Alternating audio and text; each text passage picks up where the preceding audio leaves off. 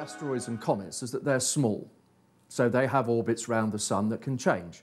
Now, obviously, no orbits are circular, they're all elliptical, but the planets and most of the asteroids and comets have orbits that are very nearly circular.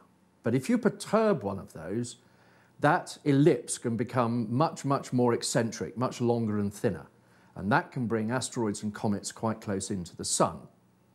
Now, if that happens, of course, then planets and their moons can get in the way, and that's when we get hit by stuff. If we were hit by a big one.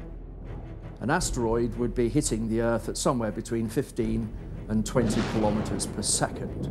When a 10-kilometer sized rock hits the ground, the rock itself simply vaporizes. So what you get is a nice big explosion under the ground. That blows a crater, and if your rock was about 10 kilometers across, you'd expect a crater about 200 kilometers wide.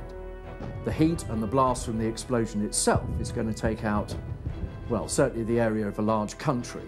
The material blown out in that explosion is what really does the damage.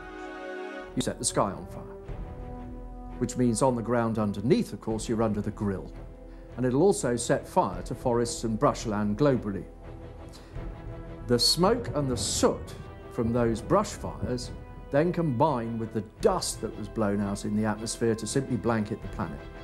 Add all of that together and we have a really bad day. The last time this happened, it wiped out the dinosaurs. Is there anything we can do to avoid the same fate?